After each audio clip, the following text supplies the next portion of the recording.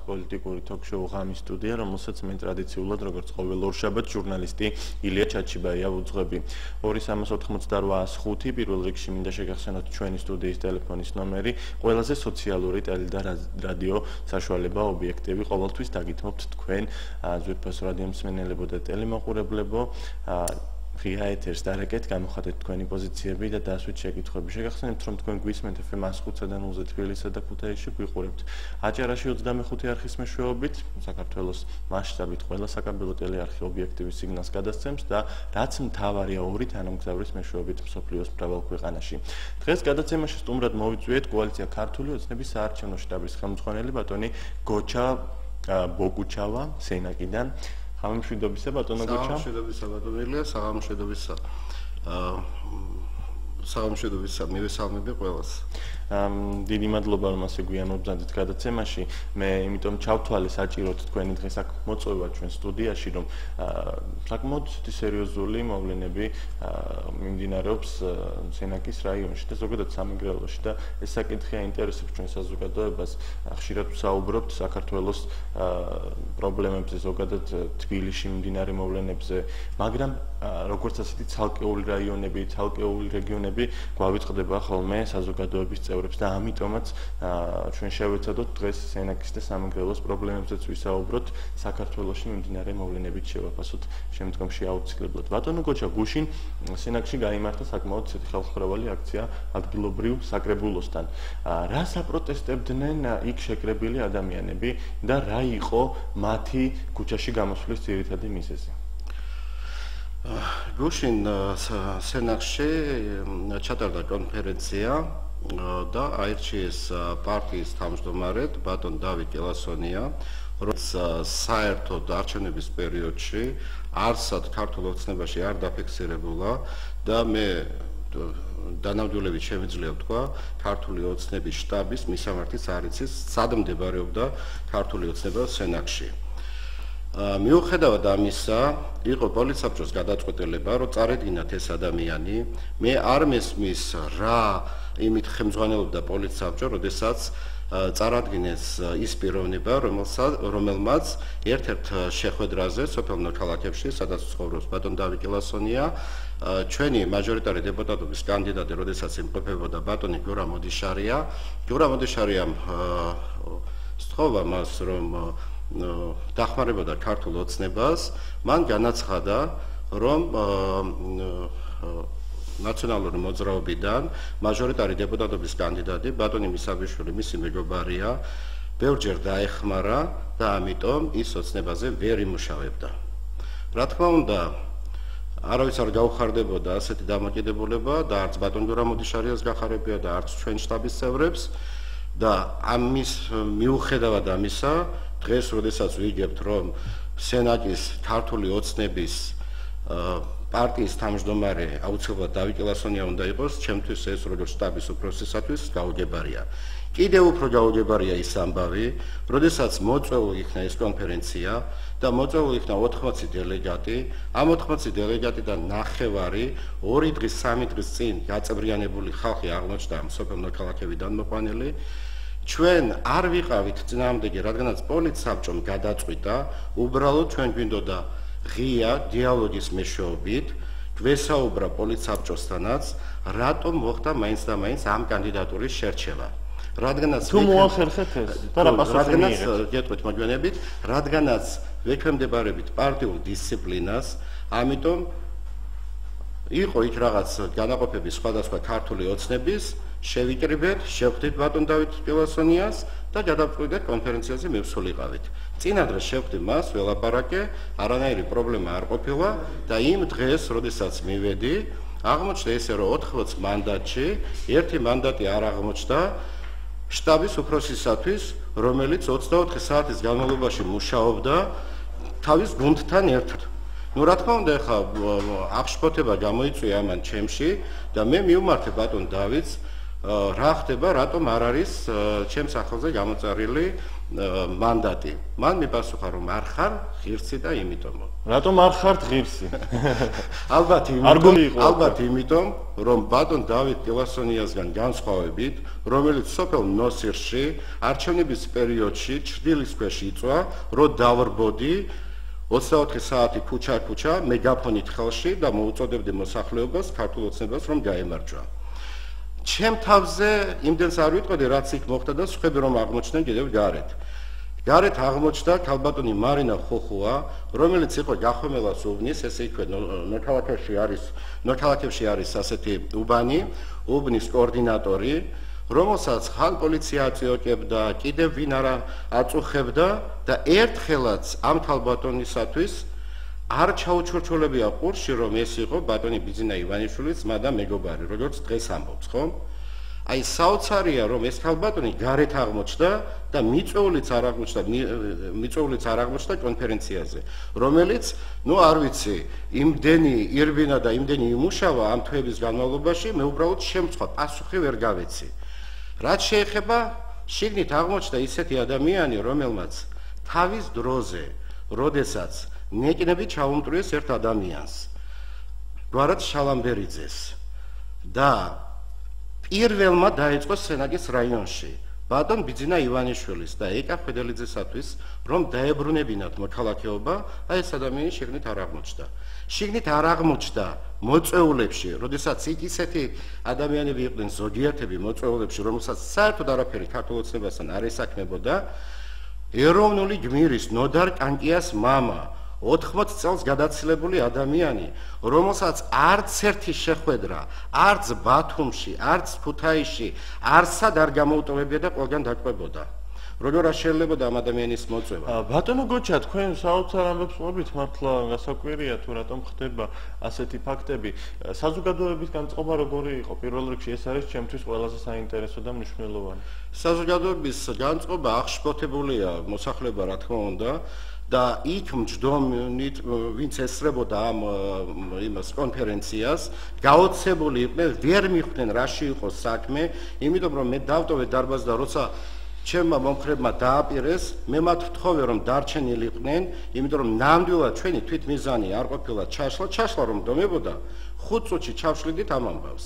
მაგრამ ჩვენ გვინდა რომ გამოვიჩინოთ პოლიტიკური კულტურა და რაღაცნაირად აი დიალოგის მეშვეობით, თავმჯდომარესთან ურთიერთობით, პოლიცსაბჭოსთან ურთიერთობით გავარკვიოთ თუ რატომ ხდება ასეთნაირად და როგორ მოხდა დავით კილასონია სენაკის ქართული ოცნების შტაბის თავმჯდომარე. მე როდესაც მივმართე წერილობით და ვთხოვე ეცნობებია ჩემთვის სამწუხაროდ სხვა პარტიებისგან განსხვავებით, მე ამაზე ვწუხარ ძალიან, იმიტომ რომ მე ვარ ქართული ოცნების წევრი, ვერავის ვერ მივაწვდინე ხმა გარდა ქალბატონ მანანა კობახიძისა. მე მინდა აღნიშნო ეს ერთადერთი თავმჯდომარეა, რომელთანაც ურთიერთობა გვაქვს ქართულ ოცნებასთან, დანარჩენი, რომელიც წარმოადგენს ან წარმომადგენელია, ან კოორდინატორია, ან სხვა თანამდებობაზეა ქართულ ოცნებაში, მათთან ყოველ შემთხვევაში ქართული ოცნების შტაბიდან არ გვაქვს შესაძლებლობა დავუკავშირდეთ.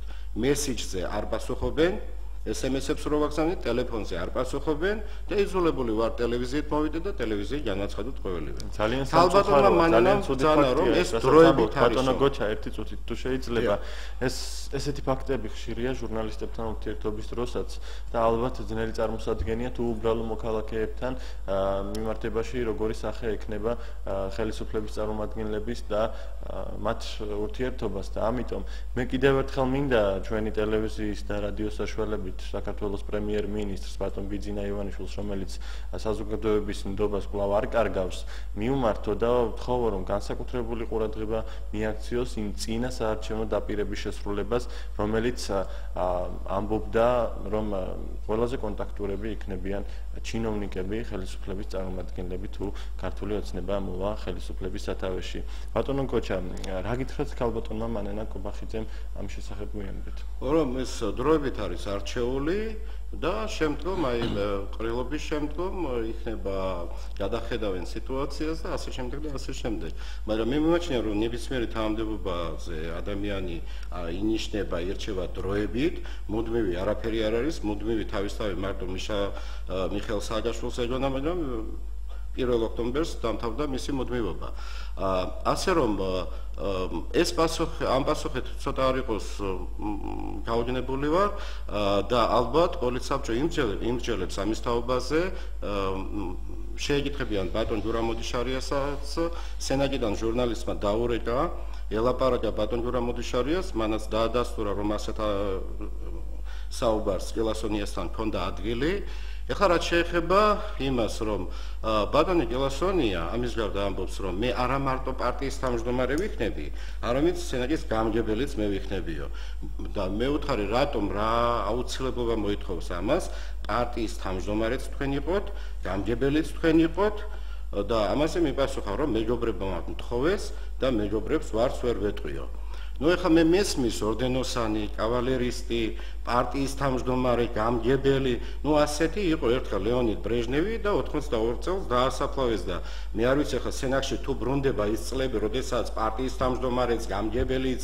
და ყველა თანამდებობა ერთ ადამიანზე იქნება მიბმული ეს საერთოდ საოცრება იქნება ჩვენთვის დიახ ბატონო გოჩა სხვათა შორის მე დავით კილასონიას სახელი და გვარი მხოლოდ ერთ ასეთ იუმორისტულ რგოლს მაგონებს რომელიც ინტერნეტში გამოქვეყნდა რამდენიმე დღის წინ ადგილობრივი ტელევიზიით იყო მისი გამოსვლა თუ არ ვწდები სადაც ის ამბობს საქართველოს პრემიერ-მინისტრზე და სახელდაგვარს დამახინჯებით წარმოთქვამს ცოტა არ იყო გასაკვირი იყო ჩემთვის ის რომ კოალიცია ქართული ოცნების თავმჯდომარემ სენაკის რაიონში არ იცოდა ბიძინა ივანიშვილის სახელი და გვარი ანუ სწორად ვერ წარმოთქვამდა მას ივანაშვილი ბიძინა ასე თქვა თუ არ ვწდები უფრო სასაცილოდ ну ეს თქვენამდეც მოუღწევია მაგრამ ამას ახლა არცებით მნიშვნელობას მომივანიჭებთ იმიტომ რომ შეიძლება ადამიანს შეეშალა და რაღაც ეს არ არის მნიშვნელოვანი ის არის რომ აი თითქმის მე უფროს ადამიანებს ძალიან ბიძინაშვილი ივანა ასე იყო მე მგონი და უფროს ადამიანებს ძალიან დიდ პატივს ვცემ მაგრამ ყველაფერს აქვს ზღვარი არ შეიძლება როდესაც ასაკოვანია მამისოლა ადამიანია ჩემთვის და ასეთი ადამიანი პირდაპირ გვიცხადებს რომ პარტიის თავმჯდომარეც მე ვიქნები, გამგებელიც მე ვიქნები, ამას აქში ვარ და პირველ ნაბიჯებს ვაკეთებ პოლიტიკაშიო, ეტყობა მაშინათვე დაემჩნდა გუშინ, რომ პირველ ნაბიჯებს აკეთებს პოლიტიკაში და როცა სიარულს ისწავლის პოლიტიკაში, მანამ სანამ სიარულს ისწავლის პოლიტიკაში, ალბათ ისეთ სურპრიზებს მოგიწყობს, რომ მეტი არ შეიძლება. თქვენ აქ გარკვეული დოკუმენტაცია მოიტანეთ, ძალიან ბევრი ფურცელი იქნებ გაგვარკვიოთ რა ხდება და რა დოკუმენტაცია არის? მე მინდა ვთქვა რომ 8 თებერვალს სენაკში იყო აქცია ცვლილებების დროა და მხარი დაუჭიროთ გოჩა ბოკუჩავას სენაკის განვითარების გეგმას. აი ამ გეგმის გაცნობას მოვანდოვე რამდენიმე დღე დავდიოდი უბან ხვდებოდი ყველა უბანში ადამიანებს ვაცნობდი ჩემს გეგმას და შემაჯამებელი საერთო სახალხო კრებას მსგავსი მოვიწვიე საკრებულოს წინ რადგანაც ჩვენ საკრებულოს თავმჯდომარესაც დაენახა ხალხის განწყობა აი აქ არის მოცემული 15000 ხელმოწერა სადაც არის სათითაოდ ყველა გვერდზე მითითებული რომ ყველა გვერდზე არის მითითებული რომ ბატონ გოჩა ბოკუჩავას კანდიდატურას სენაკის გამგებლად უჭერს ხარს და ჩვენ აუცილებლად დღესაც გრძელდება და 20000-მდე შევაგროვებთ ამას 15000-ია აქ ამჯერად მაგრამ საერთოდ რამდენი ადამიანი ცხოვრობს სენაკში ეს ძალიან დიდი რიცხვია არჩევნებში 20-დან 24-25000-მდე ღებულობს პრაქტიკულად თუ 20000 ხელმოწერა შეაგროვებთ გამოდის რომ სენაკის მოსახლეობის ერთეულები ვინც დარჩა მათ გასაგებად ვამბობ ამას კიდევ ერთხელ საბედნიეროდ მე ვარ ძალიან ბედნიერი ადამიანი გამგებლობას ჩემთვის იმდენად დიდი მნიშვნელობა არ აქვს იმ რასაც უფრო მეტი მნიშვნელობა იმას აქვს როდესაც მე მოსახლეობის განწყობას ვხედავ მოსახლეობის დამოკიდებულებას ვხედავ და იმედის ნაპერწკალი გაუჩინე მათ რადგანაც მიგვაჩნია რომ სენაკში შესაძლებელია ცვლილებების შეტანა და ამ ცვლილებების შეტანაში, რა თქმა უნდა, ხელის შემშლელი ფაქტორი არის ბატონი საკრებულოს თავმჯდომარე ბატონ მურად შამათავა, რომელიც ამბობს, რომ თითქოს Gocha Bokuchavas რაღაც საატესტაციო გამოცდით ჩაბარების ეშინია, იქ დაუსვამ ჩვენ კითხვებს. ეს რაღაც შუაშია საატესტატო გამოცდები, მე ვერ გავიგე. ნუ საერთოდ ბატონ მურატ შამათოვას ხშირად ეშლება ტერმინები, როდესაც აქცია ჩავატარე, იმ საღამოს გამოვიდა სენაკის ტელევიზიით და თქვა რომ გამგებლობა რომ უნდაო Bokuchavas-ო, რეგლამენტი შეეშალა. რეგლამენტი შეეშალაო ხუჯერ თქვა. ვერ მივხვდი რა უნდოდა და თურმე თანხმობა არ მიუღიაო ჩვენგან და ამის თქმა უნდოდა და ბატონო Gocha, რამდენად ობიექტური ერთი შეკითხვაა სენაკის ტელევიზია გითმობს თუ არა თუნდაც თქვენ დროს? კი, როგორ არა, მეც მითმობს დროს, ამაზე ძალიან დიდ მადლობას ვეტყვი ხელმძღვანელს მერაბ ჩიქობავას და როდესაც ეს ძალიან მნიშვნელოვანია რეგიონებში და რაიონებში დამოუკიდებელი და ობიექტური ტელეკომპანიების არსებობა გადამწყვეტი როლის შემსრულებელია ადგილობრივი მოსახლეობის პრობლემების გაშუქებაში. მოდით ზარი მივიღოთ სატელეფონო ხაზზე მაყურებელი თუ მსმენელი გველოდება და შემდეგ განვაგრძოთ საუბარი. ღამე მშვიდობისა, გისმენთ. თქვენ ეთერში ხართ, შეგიძლიათ ისაუბროთ.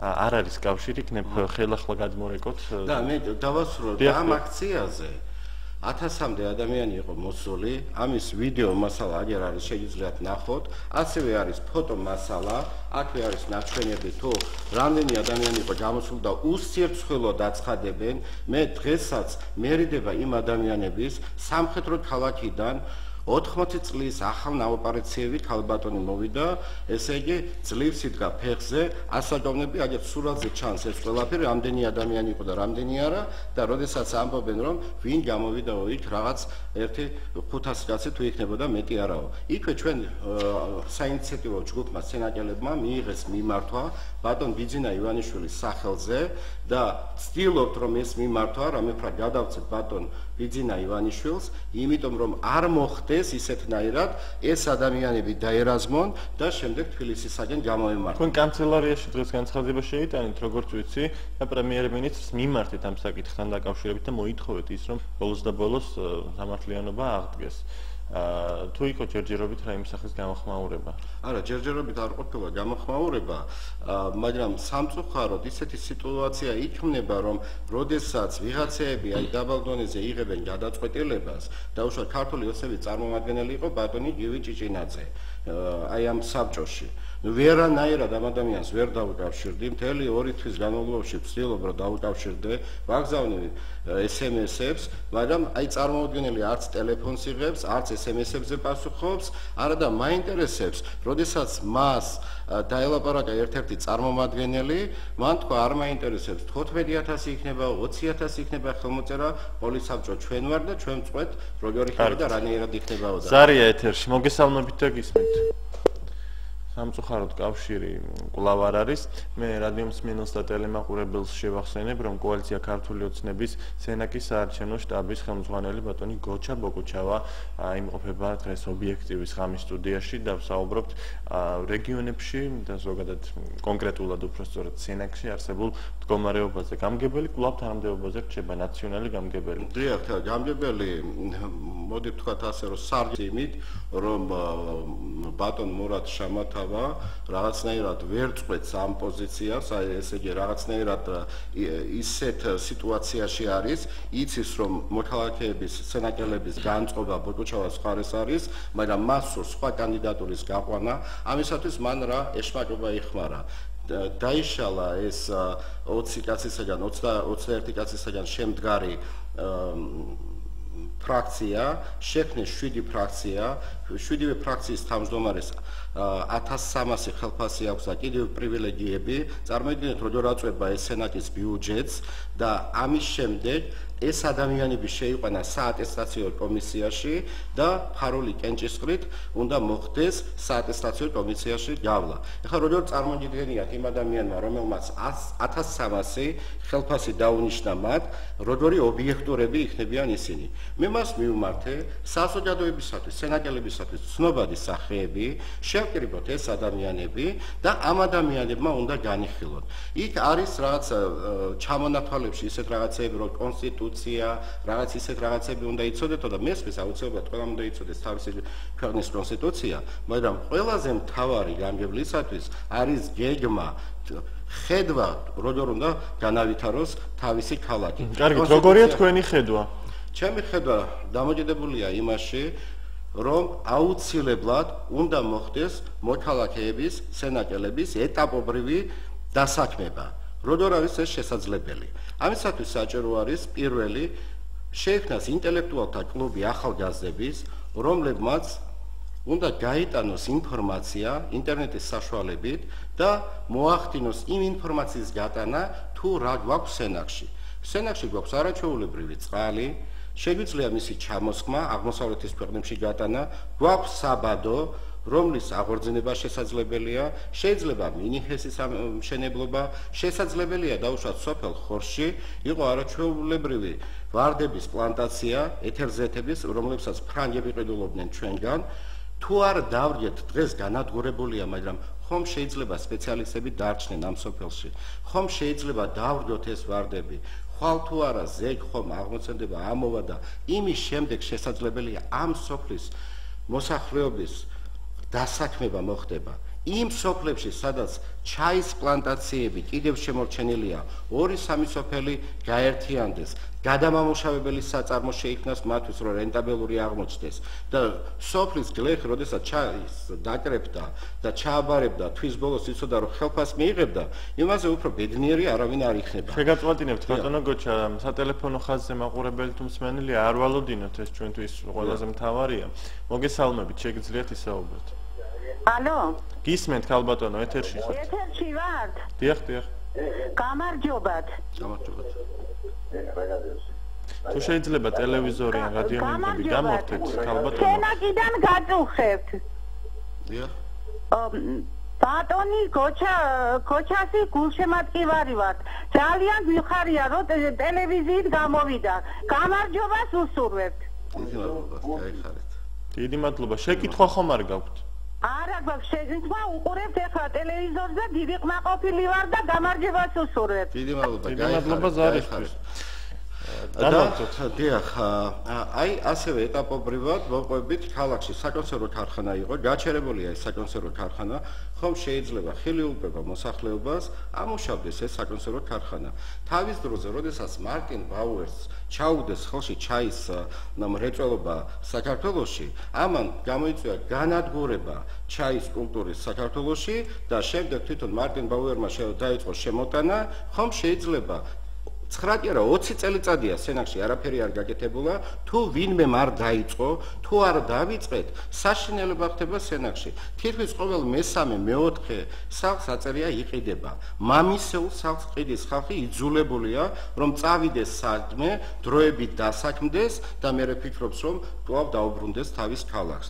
და დღეისათვის არის საბრძოლველი, რომ იმ კლანისგან უნდა იქნეს გამოგლეჯილი სენაკი, რომელიც 20 წლის განმავლობაში ძარცვავდა ქალაქს და ანგრევდა სენაკის ყველანაირი, ესე იგი, წარმოებები, ფაბრიკები, რომ განადგურების პირას რომ მიიყვანა. აი ამიტომ მიმაჩნია, რომ დღეისათვის ჩემი მხარდაჭერა მოსახლეობის იმიტომ არის მაღალი, რომ ჩვენ აუცილებლად შევცვლით სენაკს, ჩვენ აუცილებლად ეტაპობრივად მოვახდენთ ყველაფრის აღორძინებას.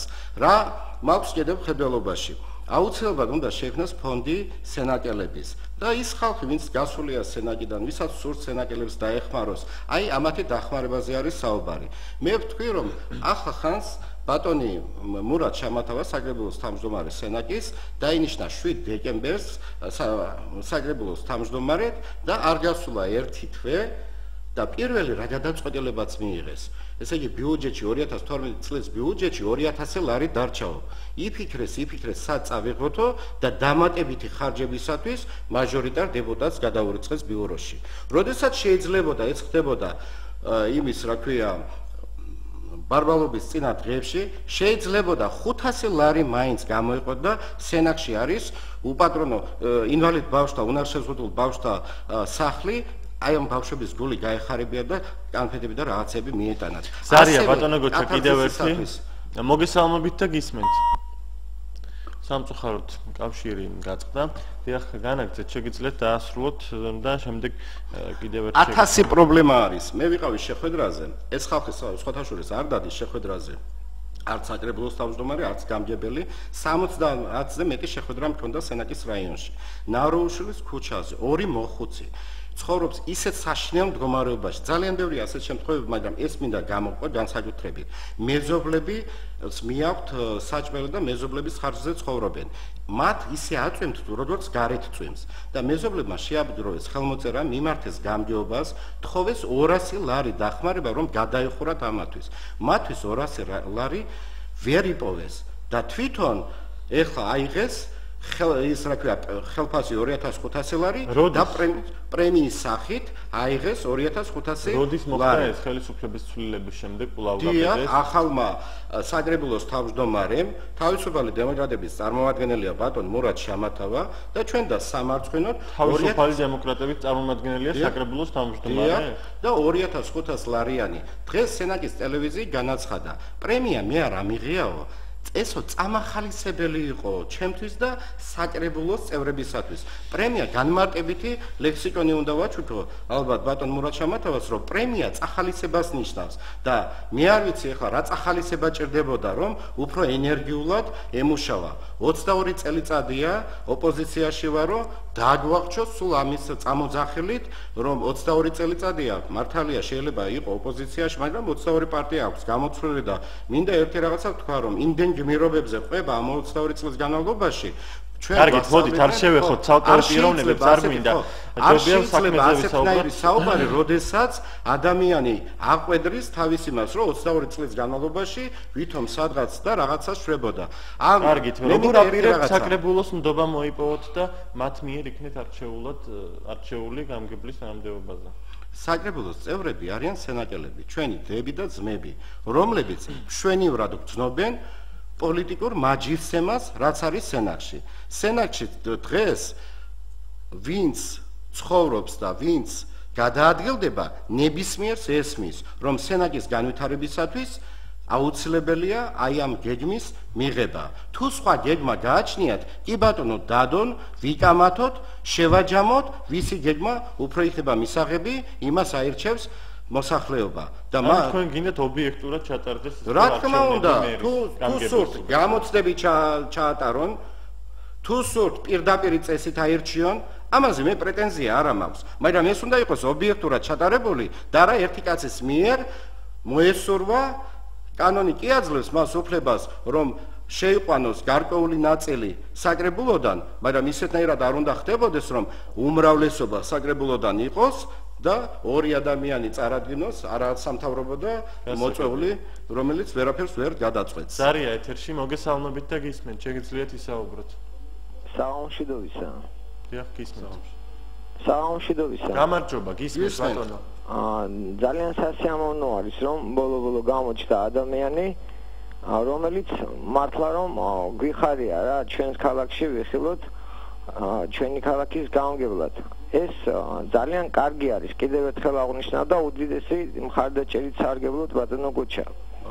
მაგრამ მე მინდა რომ ძალიან გთხოვთ თქვენ რომ გაამახვილოთ ყურადღება ჩვენი მოსახლეობის დამოკიდებულება თვითონ პარტია თავისუფალი დემოკრატების მიმართ რამე თუ აუცილებლად მიგვეჩნია რომ მათი წარმომადგენელი რომელიც გახლავთ ჩვენი საკრებულოს თავმჯდომარე რაღაცნაირი გადაწყვეტილება მიიღონ. მართალია ეს წინა პარტიული საკითხი არის, მაგრამ მოსახლეობის აზრი იმდენად ნეგატიური არის, რომ ეს უკვე თვით პარტიის რეპუტაციაზე ცუდად მოქმედებს და თუ შეიძლება რომ ამაზეც რამოდენიმე სიტყვა თქვათ, რომ აი ეთერში რო ბრძანდებით გასაგებია, დიდი მადლობა ზარს.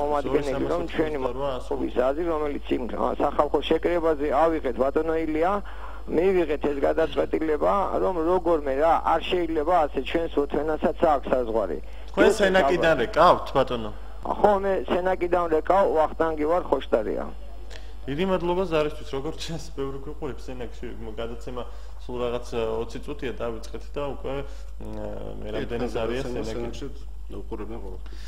ბატონო გოჩა, მოდით აუცილებლად აღვნიშნოთ, თუმცა ჯერ პასუხოთ მაყურებელს თუ რადიო მსმენელს. კი ბატონო.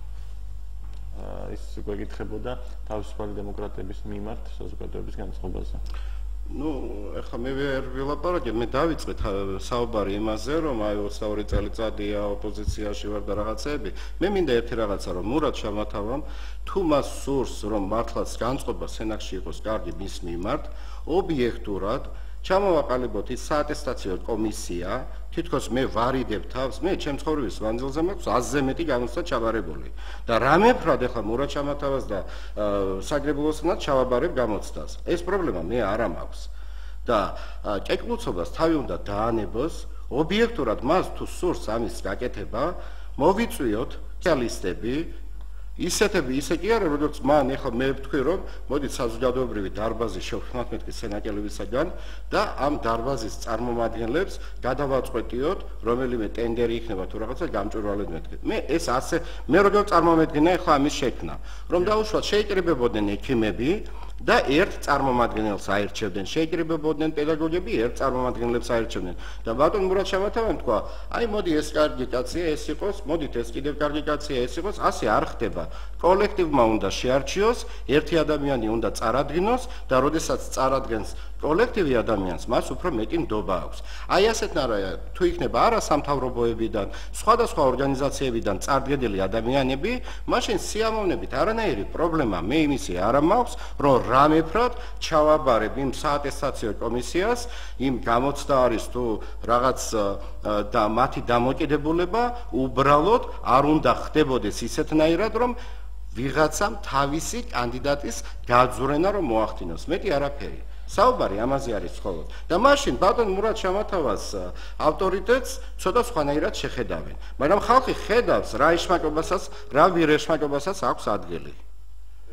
ბატონო გოჩა, საქართველოს ოცნების გუბერნატორად ცოტა ხნის წინ არ შემდგარმა პრეზიდენტმა მიხეილ სააკაშვილმა და აგრეთვე ვადაგასულმა შეიძლება ვთქვათ, მიხეილ სააკაშვილმა დანიშნა სენაკის სენაკში კი არა და უფრო სწორედ დავიპენ, იმიტომ რომ მიკროფონი გამოირთო.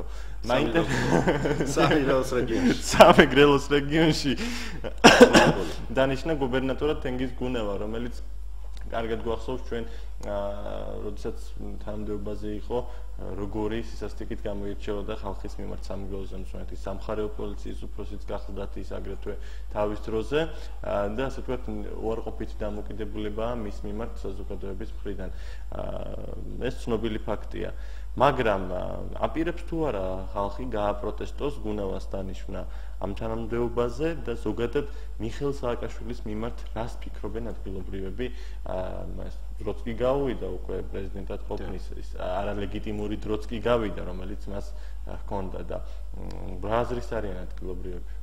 მე ერთ რაღაც შემიძლია ვთქვა, რომ ამ რწმუნებულის შესახებ რწმუნებული დღეისათვის არ წარმოადგენს ისეთ ფიგურას, რომელსაც რაღაც ისეთი დატვირთვა ჰქონდეს, საბედნიეროდ უფრო გამგებლებზე გადავიდა მათი ფუნქციები, ხოლო რაც შეეხება პრეზიდენტი ნამდვილად არის ვადაგასული, ყოველთვის, როდესაც გადაწევა ხდება, ნებისმიერი თანამდებობის პირის გახანგრძლივება ხდება, ეს ძალიან ცუდია, ეს არის ბრეჟნევიზაცია და ასე შემდეგ და ასე შემდეგ, აუცილებლად პირიქით თუ იმოკლებს, კი ბატონო, მაშინ შესაძლებელია, მაგრამ როდესაც საქმე ეხება გახანგრძლივებას, ეს რა თქმა უნდა არის ვადაგასული პრეზიდენტი და მე მიმაჩნია, რომ აბსოლუტურად გამართლებულიც იქნებოდა და რაღაცნაირად ჩამორეცხდა იმ სირცხვილს, რაც ბოლო წლების განმავლობაში განხორციელდა ბატონ მიხეილ სააკაშვილს, თუ ის გააკეთებდა განცხადებას და გადადგებოდა. ეს ალბათ იქნებოდა ყველაზე მეტი ღირსეული ნაბიჯი მისი მხრიდან. მე მახსოვს მისი 2003 წლის გამოსვლები, როდესაც მოუწოდებდა ბატონ ედუარდ შევარდნაძეს და აცხადებდა, რომ ჩემს წინააღმდეგ თუ 1000 კაციც გამოვა, რისთვის სჭირდება მაშინ მე პრეზიდენტობა, მაგრამ ალბათ ამ წლების განმავლობაში დაავიწყდა, მაგრამ საბედნიეროდ მოსახლეობა ამას მას ახსენებს. ზარია ეთერში მოგესალმებით და გისმენთ. ალო, გისმენთ ბატონო. ალო. ცუდად ისმის სტუდიაში და ძალიან გთხოვთ ჩვენ ტექნიკურ ჯგუფს ისაუბრეთ ბატონო. ეს ვიცები? გვესმის დიახ. ბატონო გოჩა, ყველანი სულ დიდი მოხალულები ვართ, რომ ესე იგი ასეთი პიროვნება ეღირსა სენაკს და უბრალოდ უბრალოდ მინდა მოგმართო და გთხოვოთ რომ არავითარ შემთხვევაში ერთი ნაბიჯითაც არ დაიწიოთ უკან. მთელი სენაკი თქვენს გვერდში არის, ელოდებიან სენაკში ცვლილებებს უკეთესობისაგან და მთელი მოსახლეობა არის თქვენს გვერდში. ძალიან გთხოვთ, არავის თან შემთხვევაში არცერთი ნაბიჯი უკან. მადლობა სულდები. გაიხარეთ, დიდი მადლობა. აი სწორედ აი ეს განწყობა მე ყველაზე მეტად ის მიხარია და იმით ვარ ბედნიერი და ღამეები არ მძინავს იმის გამო რომ აი როდესაც ქალაქში დავდივარ ხედავ მოსახლეობის განწყობას სულ იმის ფიქრში ვარ რომ აი კიდევ რა შეიძლება მოვიფიქროთ კიდევ რა შეიძლება გაკეთდეს ჩემი ქალაქისათვის იმიტომ რომ ვარ ახალგაზრდა კაცი და მართლაც ენთუზიაზმით ისეთი ახალგაზრდები შეიკრიბნენ სენაკში რომლებსაც აქვს სურვილი ამ ინტელექტუალთა კლუბში გაერთიანდნენ რაღაცნაირად მოიზიდონ ინვესტორები ინოვაციების ქალაქი გავხადოთ ჩვენი ქალაქი გამოვაცოცხლოთ ეგრისობა შემოვიტანოთ ყველა ქალაქს ხო აქვს თავისი დაბადების დღე ჩვენს სენაკსაც ეგრისობა დაუბრუნოთ ხობში ხომ ტარდება ფესტივალი ჩვენთანაც აი ეს ეგრისობა ჩავატაროთ გამოვახალისოთ ქალაქი ახალგაზრდებს უხაროდეთ იქ დარჩენა ყოველი წლის ბოლოს დავასახლოთ საუკეთესო პედაგოგი სენაკი საუკეთესო მოსწავლე საუკეთესო სკოლა საუკეთესო ექიმი აი ეს რა მიმართულებით უნდა მიმდინარეობდეს აი იმ პრემიების მიმართვა და მათი წახალისება აი ამ მიმართულებით უნდა ხდებოდეს და არა ისეთნაირად რომ ვალდებულება იყო ჩადებული 2012-ის ბიუჯეტში და ვერ თქვიო ვარი წახალისებაზე. აი ეს არის გასაგები და მე ერთი რაღაცა მინდა მე ეს გამოსვლას ვთქვი რომ სანამ ვიქნები სენაკის გამგებელი ღიად პირდაპირ ეთერიდანაც ვაცხადებ რომ გოჩა ბოკუჩავა ერთ ლარსაც პრემიის სახით არ აიღებს იმიტომ რომ იმაჩნია გამგებელს ისედაც მაღალი ხელფასი აქვს იმდენი პრობლემაა სენაკში და იმდენად სოციალურად შეჭერვებული აი ჯობია რომ მათ მივმართოთ მათი დახმარება. სარია ეთერში ბატონო გოჩა, სრულებით მისაღებია თქვენი ასეთი განცხადება, საზოგადოებას მე მგონი მოეწონება ასეთი პოზიციის მოსმენა. გისმენთ ეთერში ხარ ზარია კიდევ ერთი ობიექტივი. აღმოჩნდობისა მოგესალმებით. გამარჯობა. მე უყურებ თქვენ გადაცემას და ერთი კითხვა მიშდება. ის ფაქტები რაც წერან ბატონმა გოჩამ გააჩღერა რატომ არ ხდება ამ ფაქტების გადამოწმება და ისეთი სიტუაციები რატო ხდება რომ ადამიანები რომლებიც არ იყვნენ აქტიურად ჩართული ქართული ოცნების საარჩევნო კომპანიაში იმ ადამიანების სამოცება ხდება სინაპლანზე მესმის თქვენი გულიწოხელის მესმის მეც აღშფოთებული ვარ იმიტომ რომ როგორც მთელი სენაკი ყველას ახსოვს ჩვენი გუნდი იმიტომ რომ აი კეთროვანებით ასე გვიყურებდნენ თავიდან და ზუსტად ვინც ლოკომოტივის როლი შეასრულა ალბათ პოლიცაბჭოში ჩათვალეს თქვენ დაიღალეთ დაიცალეთ ენერგიისგან და ეხლა უკვე სხვა ხალხი უნდა შემოვიყვანოთ ამიტომ გავხსნით ჩვენ გვერდზე და მე მიმაჩნია რომ არავითარ შემთხვევაში არ უნდა მოხდეს ისეთნაირად რომ სენაკის რაიონიდან დეპუტატად რომ დაესწროს ისეთი ადამიანი ყრილობაზე დელეგატად ადამიანი იქნეს წარდგენილი რომელსაც სამართალდამცავ ორგანოებთან პრობლემა აქვს როდესაც ძალიან ბევრი ღირსეული ადამიანი გარეთ არის დარჩენილი ბატონო გოჩა 8 თებერვალს საკმაოდ საინტერესო მოვლენები განვითარდა საჯარო ბიბლიოთეკასთან საქართველოს ვადაგასული პრეზიდენტი მოსახლეობამ არ შეუშვა შენობაში აგრეთვე პარლამენტმა უარი განაცხადა სააკაშვილის ანგარიშის მოსმენაზე თქვენი შეფასება როგორია ამ საკითხებზე და რამდენად სწორად მოექცა საზოგადოება დღეს გიგი უგულავას კომენტარები ვრცელდებოდა მთელი დღის განმავლობაში უგულავა ამბობდა რომ ძალაუფლება კი არის მათ ხელში მაგრამ უსამართლოები და უკანონოები არიან აი ციტატას ამოვიკითხავ ძალა მათ ხელშია სიმართლე კი არაო ამბობს იგი მოდით შევაფასოთ უმრავლესობის წევრების ქმედება იყო თუ არა მართლაც პროვოკაცია მათი მხრიდან კადრებში ალბათ ნახეთ როგორ ეკვეთა გიგი უგულავა რა თქმა უნდა ეს ყველა თელმა საქართველოს ნახა და არა მარტო ჩვენ უბრალოდ ამ განცხადების ფიცი მწამს ბოლო მაკვირვებსო როგორ შეიძლება როდესაც სამართლიანობაზე საუბრობდნენ ეს ხალხი სწორედ უსამართლობის განცდამ გამოიყვანა ხალხი ქუჩაში და უსამართლობის გამო უპირველესი მაინც მე ეს მიმაჩნია რომ უსამართლობის გამო გამოვიდა ხალხი ქუჩაში და 1 ოქტომბერს დააფიქსირა თავისი პოზიცია და იმ დღესაც რა თქმა უნდა აი აქ თქვენს ეთერში იყო გამოსული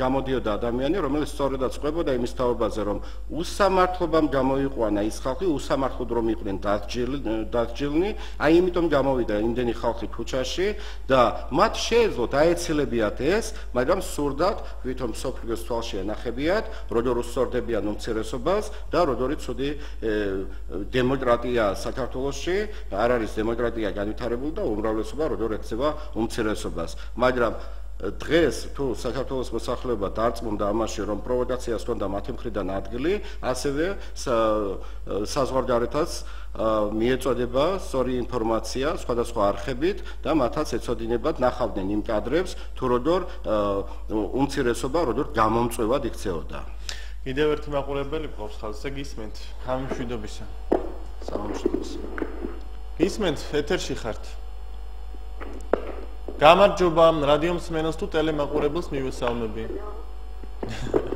სასუხაროდ არ ხერხდება კავშირის დამყარება ეს ძალიან ცუდია დღეს დავით უსუფაშვილი და საქართველოს ძალად პრეზიდენტი ერთმანეთს შეხვდნენ თქვენი აზრით უნდა მიმდინარეობდეს თუ არა ჯერ კვლავ მასთან ასე ვთქვათ შეთანხმებების მიღწევა საუბარი უნდა იყოს თუ არა ის ასე ვთქვათ პრეზიდენტად ცნობილი რეალური ხელისუფლების მიერ იცით რა მე ნებისმიერ შემთხვევაში აუცილებლად დიალოგის მომხრე ვარ აუცილებლად უნდა მიმდინარეობდეს მაინც ნებისმიერ შემთხვევაში იმიტომ რომ კამათში ჭეშმარიტება იბადებაო და არ არის გამორიცხული როდესაც ისეთი გამოცდილი პოლიტიკოსები როგორიც არის ბატონ დავით უსუფაშვილი შეიძლება მართლაც აუცილებლად მოხდეს და დაარწმუნოს პრეზიდენტი ვადაგასული ხარ და გადადექია ნებისმიერ შემთხვევაში მოლაპარაკება ყოველთვის სწორია სწორი გზა არის და აუცილებლად ეს უნდა ხდებოდეს მე ამის მომხრე ვარ 2-388 კვლავ ჩვენი სტუდიის ტელეფონის ნომერი ასე ვთქვათ დაუხალავ რეჟიმში მუშაობს აგრეთვე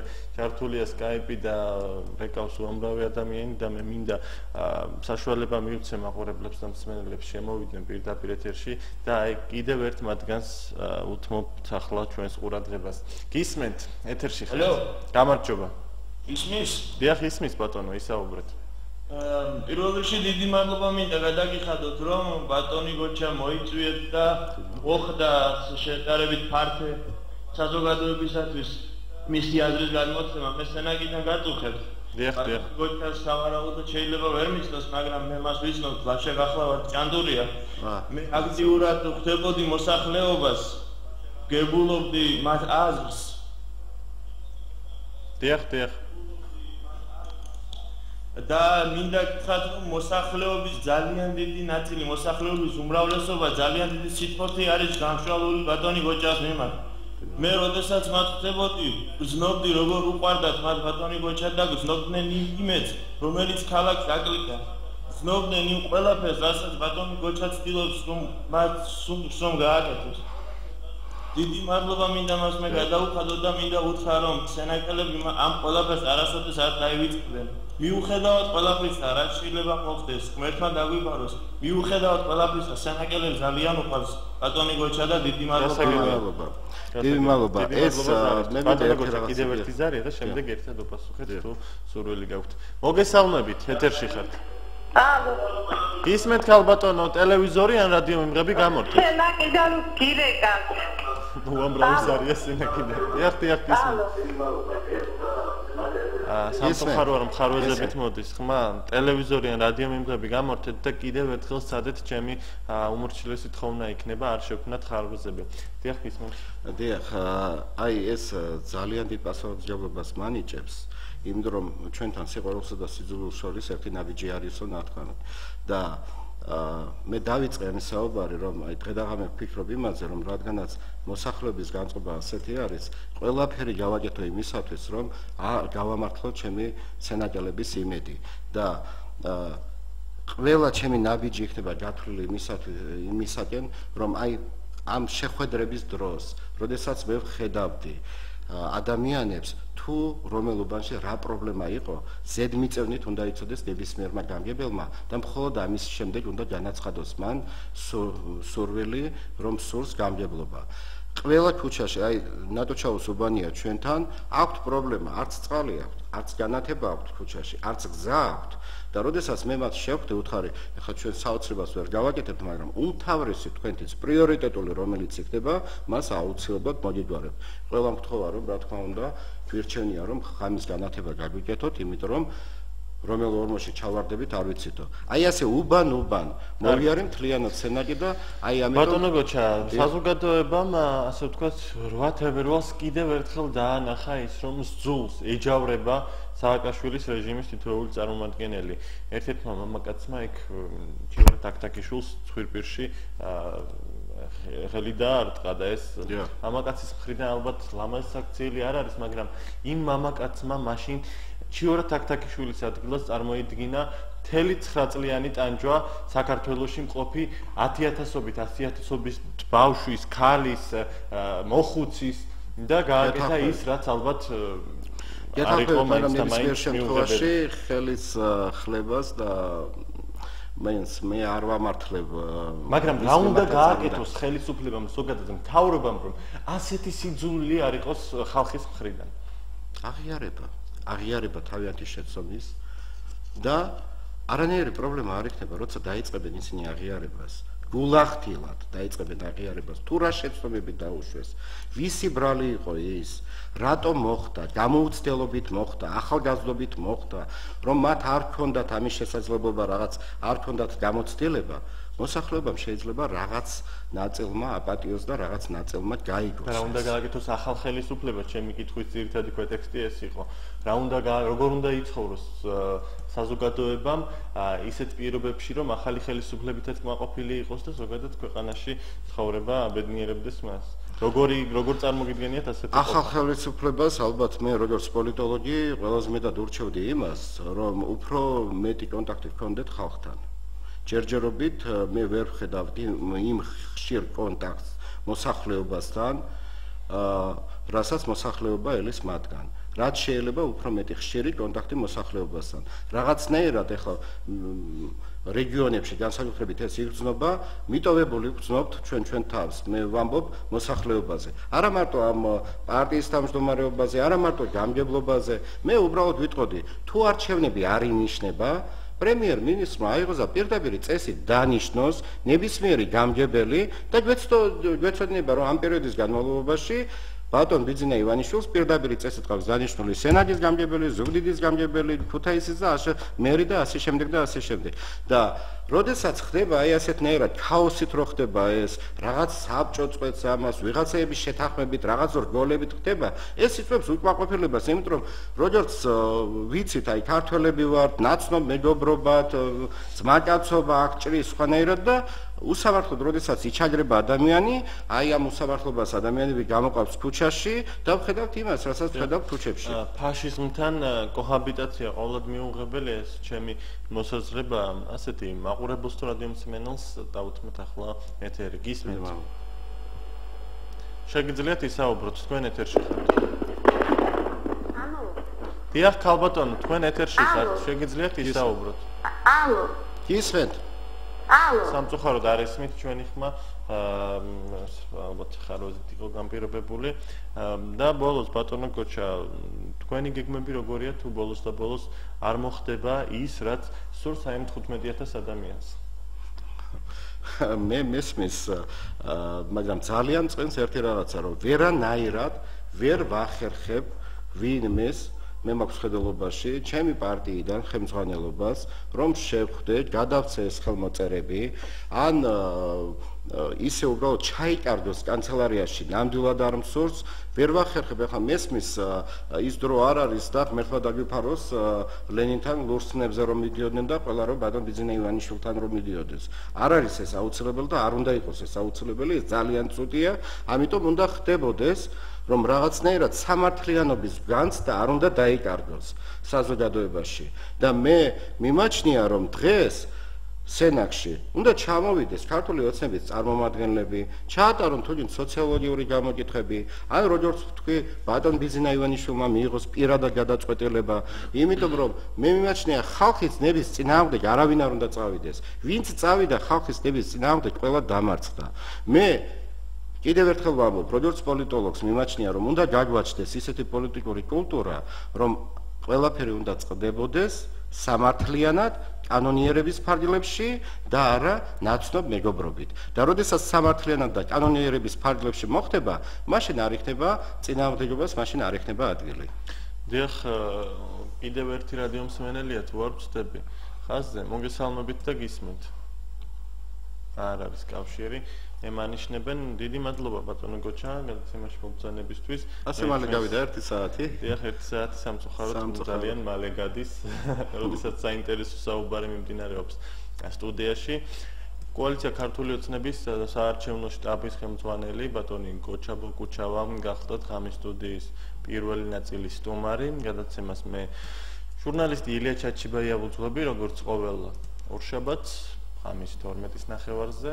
ძალიან მალე დავბრუნდებით ჩვენ მანამდე კი შეგახსენებთ რომ ჩვენი მოსმენა შეგიძლიათ FM 105-დან 0-ზე თბილისსა და ქუთაისში, გადამცემების მეშვეობით მსოფლიოს მრავალ ქვეყანაში, ყველა საკაბელო ტელევიზია საშუალებას გაძლევთ უძგიროთ ტელე და რადიო ობიექტივს, უბრალოდ ტელეობიექტივს და 25 არხის მეშვეობით ბათუმში. ყველას რამდენიმე წუთით დაგემშვიდობებით, დაგიბრუნდებით ძალიან მალე. ჩვენი გადაცემის სტუმარი მეორე ნაწილში იქნება საქველმოქმედო სახლ მომავლის გზის თავმჯდომარე ბატონი დავით კინწურაშვილი.